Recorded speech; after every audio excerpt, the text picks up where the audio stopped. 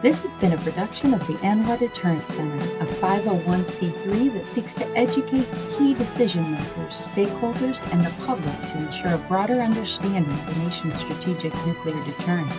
Our executive producer is Kimberly Charrington, and this episode has been engineered and mixed by David Grunthal. Help us grow our followers by sharing it and follow the show on LinkedIn, Facebook, and Twitter at NucleCast. Welcome back to another exciting episode of NucleCast. Of course, as always, I am Adam Lowther, and today we have a great guest. Now, some of you, many of you, probably already know the name Joe Buff. But Joe is, I don't know if you knew this about him, but he's actually an MIT-trained mathematician, and he spent much of his career in the actuary world. And then he wrote, probably about 20 years ago, he wrote a series of techno thrillers that were, they were the Jeffrey Fuller novels, that were about submarines. And then in the last, handful of years or so, he's written a number of books on nuclear deterrence. And when we were talking earlier, before the episode, maybe a few weeks back, he said, hey, if I were to come on NucleCast, what I would want to do is talk about how you apply actuarial sciences to nuclear deterrence. And I thought, wow, that is a topic that we've never talked about. And it's an interesting way to think about deterrence. And so with that, Joe, welcome to NucleCast. And thank you for having me, Adam. And also, Merry Christmas, Happy New Year to all of your listeners out there. Well, thanks. Same to you. Yes. Let me begin by explaining what actuaries do, what they know, and how they work. But as I do that, I'd like people to think in terms of, boy, this sounds exactly like what people do when they're developing nuclear deterrence posture. Firstly, what do actuaries do? They work in the financial industry and pensions and insurance, addressing some of the major calamities that can befall people in life, particularly death or living too long and running out of money, disease, disability, property damage, and so on. What they know is that the right answer to figuring out what the premium should be for a given insurance policy is neither zero nor infinity, but something somewhere in between that is very challenging to figure out well enough. Then what they do is use a combination of modeling, mathematical, technical, as well as curbside knowledge of many disciplines such as economics, psychology, law, and on, and come up with a calculation that keeps the insurance company from going bankrupt in either of two ways. Firstly, if the premiums are too high, then the company will never sell any, but it does have to still cover its overhead, including the salary of all its actuaries, and it'll go bankrupt. If the premium is too low, the stuff will sell like hotcakes, and you'll go bankrupt as soon as you start having to pay claims and don't have any money.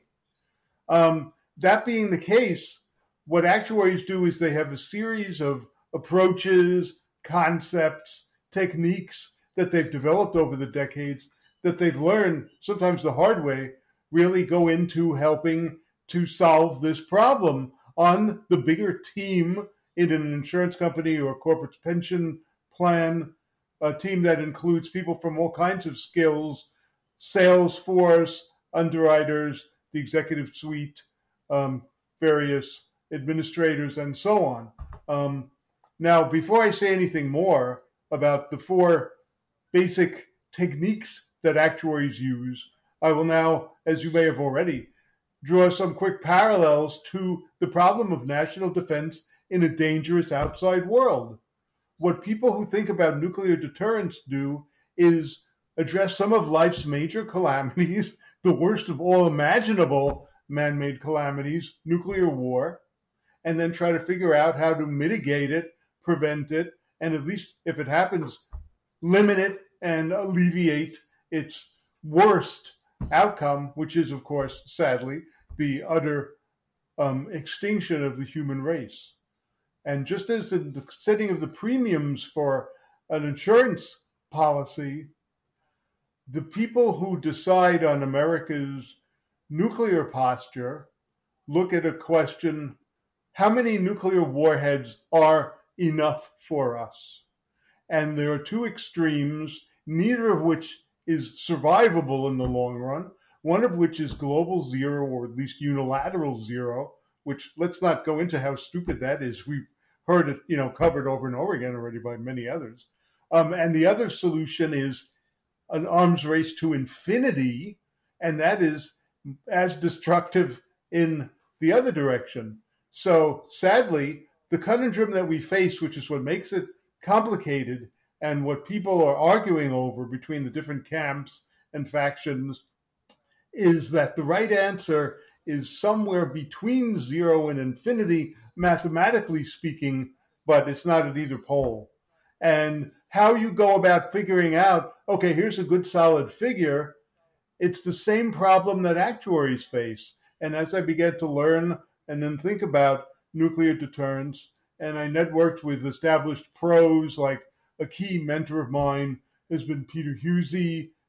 He's been a mentor by editing, of looking at everything I've written and marked it up for me, and I've learned tons from him. And many other people whose names I don't have permission to mention, but they've been helpful as well. It really is a comparable process.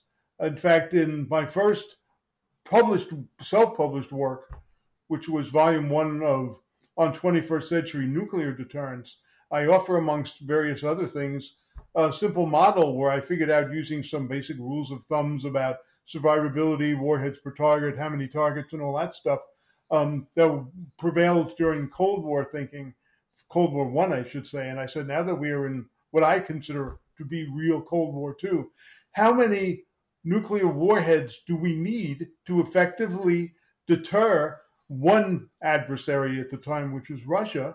And I came up with a number through some simple modeling that I was amazed to see. It was almost exactly the figure that's in the New START Treaty. Now, I'm going to be updating this in volume 2 that I'm working on now, because, as Admiral Richards said, with the breathtaking breakout by China with their nuclear arsenal zooming to the same level that Russia and the US were allowed in New START, no, all bets are off. 1,500 strategic warheads, that's almost certainly nowhere near enough to effectively deter all the permutations and combinations that are possible with all of the adversaries, large, medium, and small, that we face in the outside world. And that's an example of how the actuarial perspective and actuarial techniques can shed light, hopefully some helpful, useful light, on some of the key problems of modern nuclear deterrence practice.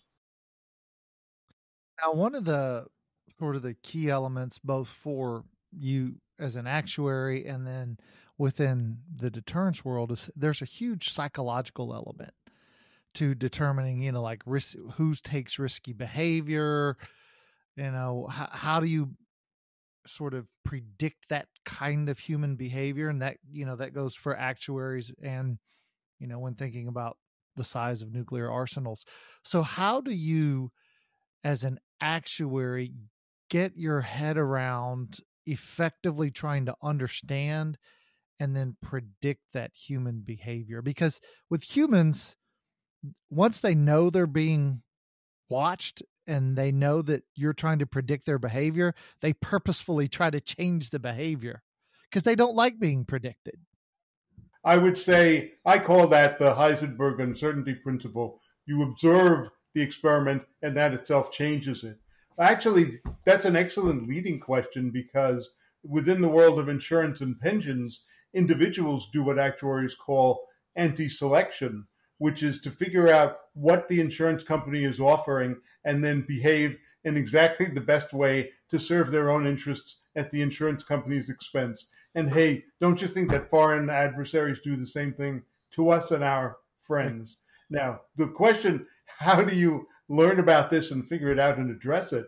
I'll just say very quickly, what you do is really what I did, or I do what everybody does, which is that you've got to read the literature very carefully and thoroughly, think hard and critically, use a lot of common sense, all of your worldly experience, which at my age, never mind what that is not insubstantial. And whatever career you've been working in for however how long, you always have a great learning laboratory of human nature, of campus and corporate and government politics, of the strengths and weaknesses of different people you work with, cognitive skills, selective misperception. That's one of my favorite of all the cognitive biases. Seeing exactly what you want to see and discounting or ignoring anything that contradicts your preconceived notions. In fact, one of my favorite models in this whole area of psychology is Tedlock et al. Have done studies, very disciplined scientific studies, of two polar personalities, the foxes and the hedgehogs. The foxes are generalists. They process new information. They're the first people to admit they made mistakes. They love to learn and correct their mistakes. Hedgehogs have one theory or dogma that to them explains everything in the world. They refuse to acknowledge any new information or that they're ever wrong.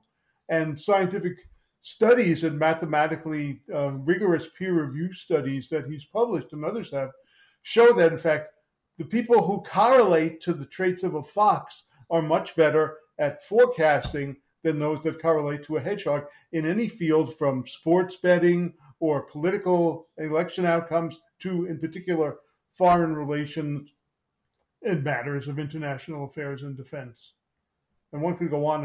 And in fact, I have at internal seminars and in articles and books, but let's stop. We don't have forever today. So if we were to think about, other aspects of actuarial sciences that we can apply to deterrence writ large, you mentioned that by using similar models, you were able to come up with a similar number in terms of what was in New Start.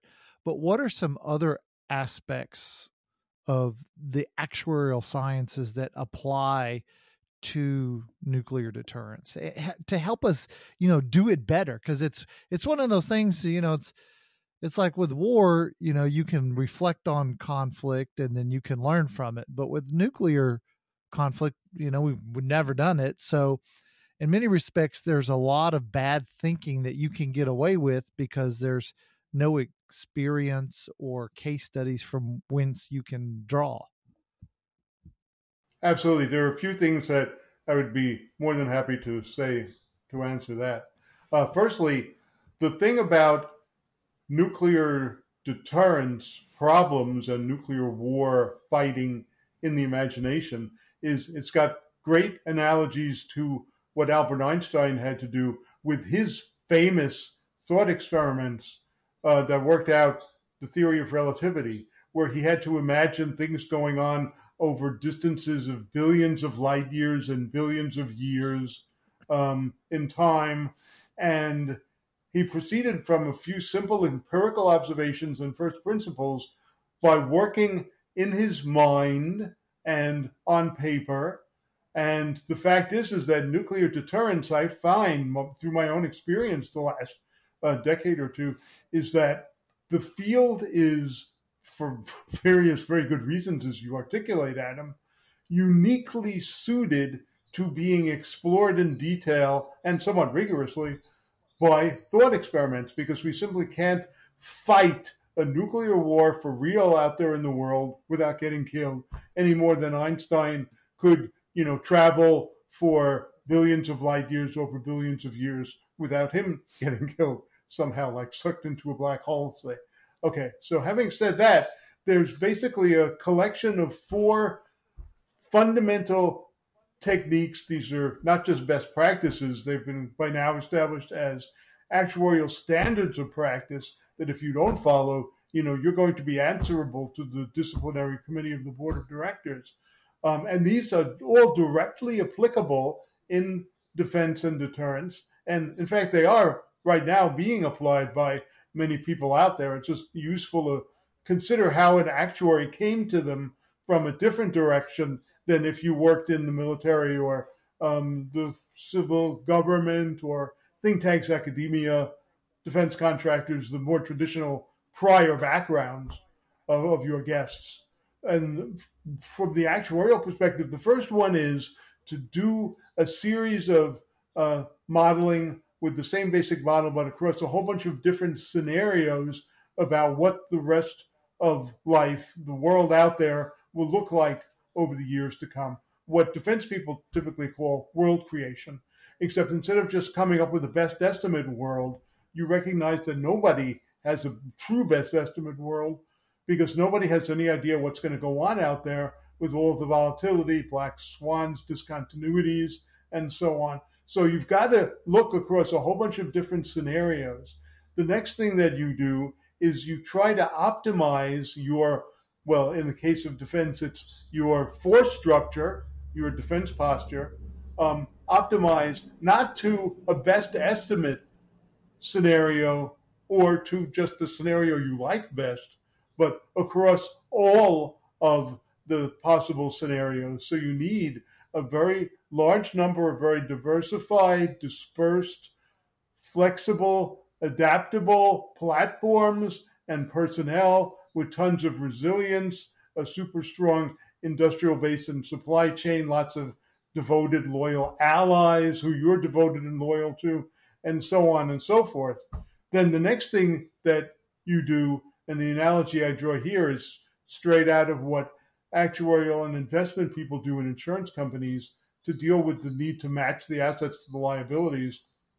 So when you have to pay claims, the cash outflow, you've got cash inflow from your investments that don't whipsaw you or make you go bankrupt because there's a big gap. Or what can easily happen, you have to liquidate a bunch of your on-the-books assets, stocks, and bonds at a time when the markets have tanked, at the same time that the policyholders, all acting in their best interest and your worst interest, anti-select and demand all of their money back, which by right in the contracts they've got that right, at the same time that you are wiped out when you've got to sell off your assets. You essentially liquidate the company.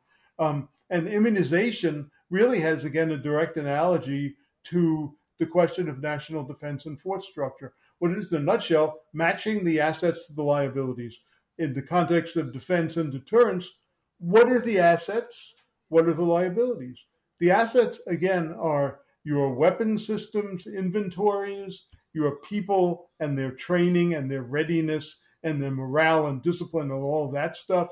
The liabilities are the threats out there in the world, the adversaries, potentially adversaries working together in various axes, evil more or less or otherwise. A great example of that is what's going on now between China and Russia. There's also what's been called chain ganging during the first Cold War, which is where one adversary or even an ally does something in their own best interest that is not in yours, and you are tricked or forced or lured into getting involved in a conflict that you very much want to avoid. And that conflict in the future can include nuclear war.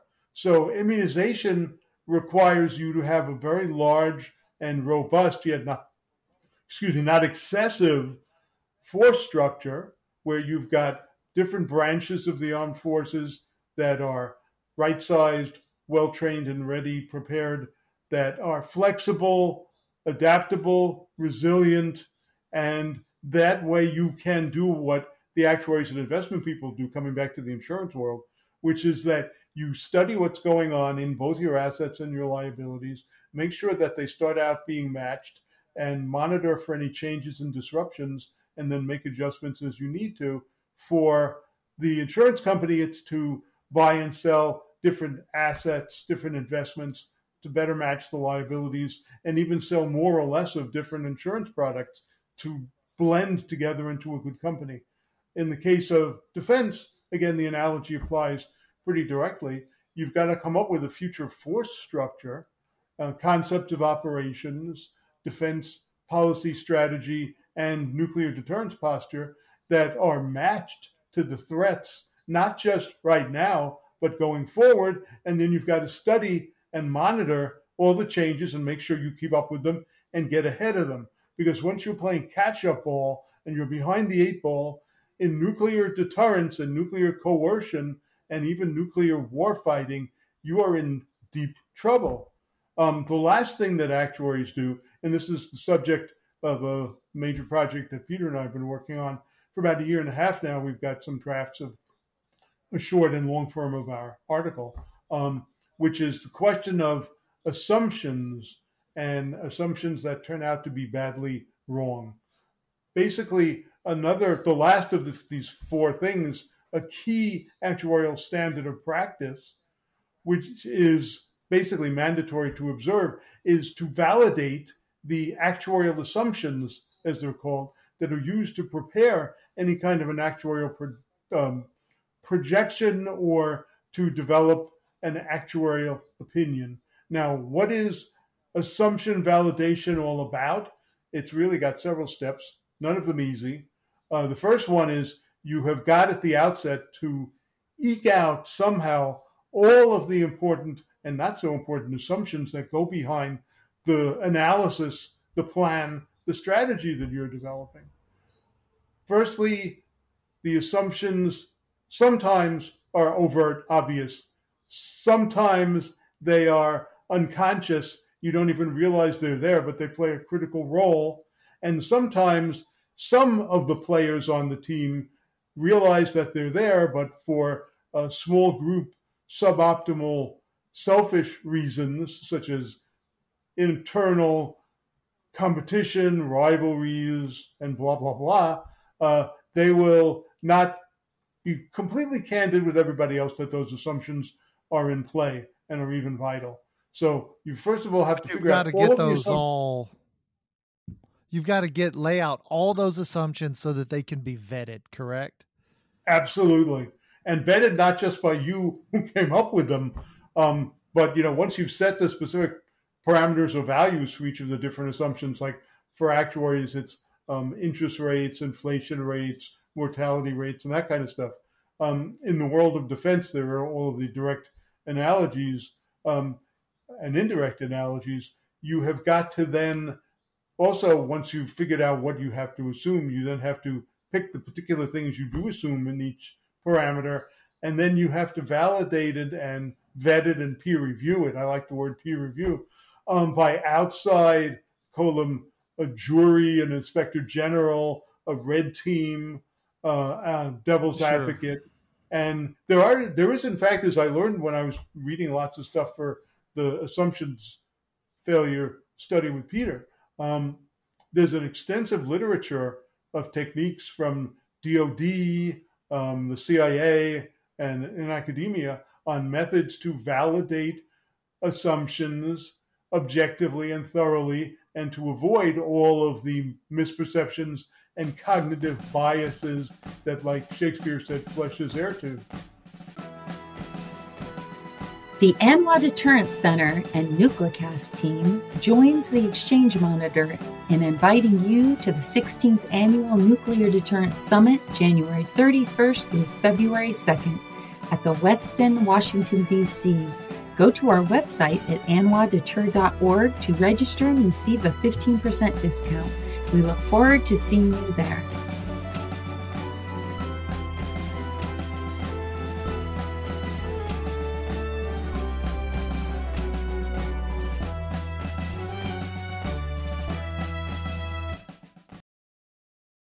Yeah. End of statement.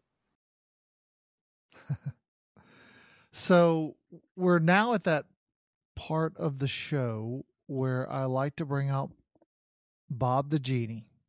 Now, if I rub my magic lamp, Bob grants you 3 wishes, but remember, they're wishes related to the topics we've been discussing. And so for you, Joe, what would be your wish number one? Well, I will tell you, Adam. As I mentioned, I'm trying to be nothing if not prepared. I actually typed these up yesterday to make them be concise and edited them so that they're really exactly what I would have wished for. The first wish is that all Americans be fully aware of the very dangerous state of today's world and be less divided and more engaged, our extensive national defense requirements. So, well, let me you say that. Let me ask you a specific question. So, you're a professional actuary. You're going about your career. You know, you're mid career. You're successful. You're doing your thing. How do you then switch and say, you know what? I really want to know everything about nuclear deterrence. How do you know? Because you talk about Americans need to know and need to care, and you sort of made that switch, and then you spent a number of years now researching, writing. What was it that made you want to sort of shift direction and devote so much time to the topic? I'd be glad to tell you. As a Freudian would say, it all began when I was a child. Well, no, literally it did. Because I was in a way blessed from the get-go that my father and my two uncles both had a background in the military or in something worse than war, the Holocaust. My father dropped out of high school at the end of World War II, lied about his age. He was 16 and joined the Navy and served for 5 years. One of my uncles was a merchant mariner in World War II. He worked the North Atlantic convoys going to the UK. He told me when I was like 5 that although his ship, the one he was on at the time, was never torpedoed, ships in the convoys he worked were. My other uncle, because there was my mother and her two sisters, he had been born in Germany, came to the United States in the 30s as a kid with his immediate family, fleeing the Nazis. Most of their extended family stayed behind and died in the concentration camps. Yeah. And what that does, so it makes an impression on a Joe. kid. Okay, so to Yeah. get off the horrible part of it, the good part of it is from the time I was old enough to watch movies on TV, like $1 Million movies, the old war movies that weren't so old in the mid-50s, and to start reading, I had a passion, a hobby, an avocation for military defense stuff, military history, biography, the technology as it evolves, the strategy and tactics. And I especially enjoyed books about the psychological and tactical blunders of military leaders who overreached themselves, which, by the way, as you might know, and I'm sure you do, almost essential, maybe not almost, every major dictator throughout history, from Julius Caesar through Napoleon and all the bad guys of the 20th century, they always make the following mistakes. They badly overestimate how prepared they are to survive and win a war that they start, and they badly underestimate how well prepared we are to beat them and bury them. Now, that all gets to be very, very dangerous now when you have sociopathic dictators galore in the world, and they keep rising in every generation, who possess large nuclear arsenals. Because when they make that pair of mistakes, overestimating their might and underestimating ours and calling us weak and decadent and, the whole 9 yards, the recipe can lead again to human extinction. And that is basically what nuclear deterrence is meant to prevent. So what happened was, after 20 years working in financial services, just like back when I was in beginner in academia studying algebraic topology, back then I said, this stuff is very interesting, but it's awfully useless in the real world. And the limited lifestyle of what you are as a math professor working on campus didn't appeal to me. So I answered what I think of still as the call of the wild, and I decided to switch over into applied math. And an ideal career at that time in the mid 70s was as an actuary. They were hiring new actuaries like hotcakes. After 20 years of it, I began to think, okay, I've kind of done what there is to do in my specialty of asset liability management, which is exactly that matching of the assets and the liabilities to immunize the company against bankruptcy. And I felt the call of the wild again. And the first thing I thought, I hadn't really, this all looks great in hindsight. The first thing I thought is I would like to write books for a living, which my wife's been doing in nonfiction. Sheila Buff, she writes bestsellers co-authored with doctors about health and wellness. She's been doing that for ages. I'd like to do that too. So that's how, to break in, I looked at what I knew, which was it's fun to think about military stuff, and it's fun to watch submarine movies, and it's fun to read submarine novels. And I decided, hey, maybe I'm going to do that too. Almost immediately, the nonfiction researcher in me came back, in that before I even published my first novel, I made my first professional sale as a defense writer to the editor, Captain Jim Hay of the Submarine Review, for a 2-part article that won a literary award from the Naval Submarine League. The first of 5 I got from them over the years. And then I wrote 6 submarine novels, and the last of them won a literary award from the Military Writers Society of America. It was the 2006 Admiral Nimitz Award for Outstanding Naval Fiction. And I think to myself, gee, guys, thanks for noticing. However, there was a major life-changing event that my wife got ovarian cancer, which by some miracle she beat. But, for a couple of years, I was totally busy with that. And that led to a questioning again, more call of the wild. And by a very twisting rabbit trail, I said, okay, I'm going to finally do what I really want to do. What I feel in my gut and my heart is what's needed and important, and that is to switch solely to nonfiction, real-world national defense. And God, I say, I couldn't have picked the best and worst time to do it.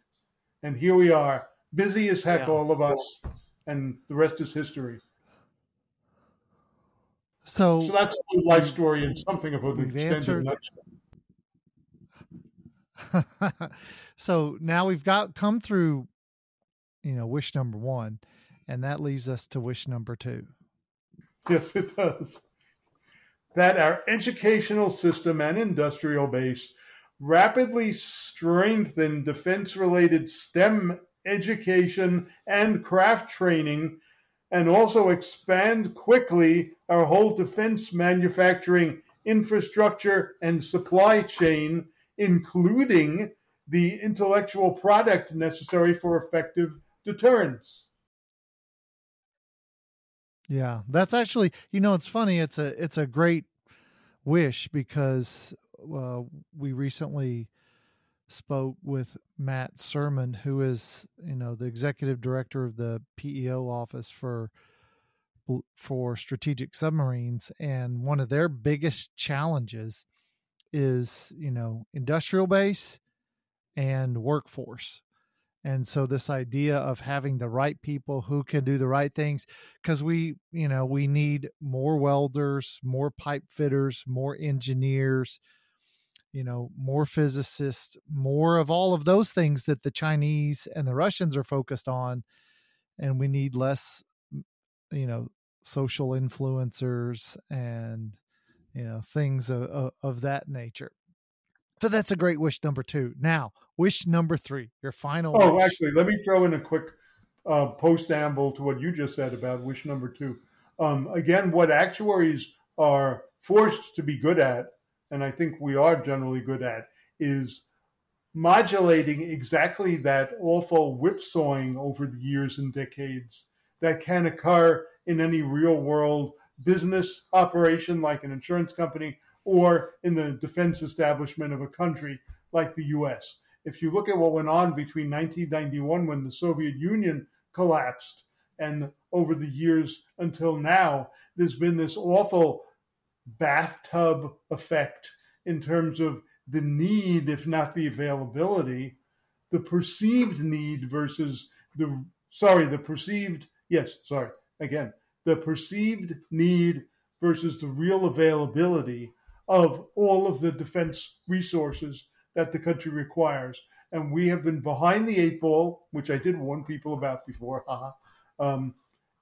That is exactly right. And I think, and I'm glad that the last couple of years at the conferences we go to and the articles that people write, we're starting to wake up to that. But the real challenge is that we are still somewhat preaching to the choir, that we tell each other things that we all know there, but are we, and I think not, reaching the 90 to 100% of the whole population of this country? And that's really what was the seed of my wish number 2. Now, wish number 3 is very practical and essential, that the vital modernization of all the weapons and platforms of all the legs of our nuclear triad, NC3, and supporting facilities proceed with no further delays. Yeah, that's a good one. No Nunn-McCurdy breaches, no expanded schedules because of, infrastructure or human capital problems. Because we're already 13 years into a modernization program that is still 10 years from completion. So, amen to that one. Oh yes. Okay. Well, sorry. Go ahead. Yeah. No. Go ahead, Joe. Well, I was going to say one other thing is that I tried to cover that and various related topics from the actuarial perspective in my first and major deterrence projection, and I'm now working on volume 2. And from what's going on in the world and the notes that I've got, there are going to be at least 4 volumes in this series. Yeah, that'll be a comprehensive look from Joe Buff at deterrence in the 21st century. Now, unfortunately, we are out of time for this episode. So, Joe, thanks for joining us on NucleCast. Yes, it's been delightful. Thanks for having me. And thanks to you, the listeners. It's only possible with you. So thanks for listening to the show, and we'll see you on the next episode. So that was interesting. I had never really thought about applying actuarial methods to better understanding nuclear deterrence. So when, folks said, "Hey, you got to have Joe Buff on." And, he came recommended and I said, "Hey, Joe, what would you want to talk about?" And he says, "I want to talk about applying actuarial methods to nuclear deterrence." And I thought, that's kind of interesting. I've never thought about it that way before. So it turned out to be pretty interesting. And it was, in some respects, for me, as somebody who's been doing this for about 20 years or so now, it kind of confirmed the approach I've taken over the years. I was not off base in the way I thought about it and the way I sort of tried to understand it and create rigor and empiricism. And so I thought it was really good to see from a mathematician, right? An MIT trained mathematician, how he looks at the problem and then compare that to, how we sort of do things now. So it was a great interview. Hopefully you enjoyed it. This has been a production of the NY Deterrence Center, a 501c3 that seeks to educate key decision makers, stakeholders, and the public to ensure a broader understanding of the nation's strategic nuclear deterrent. Our executive producer is Kimberly Charrington, and this episode has been engineered and mixed by David Frunkel. Help us grow our followers by sharing it and follow the show on LinkedIn, Facebook, and Twitter at NucleCast.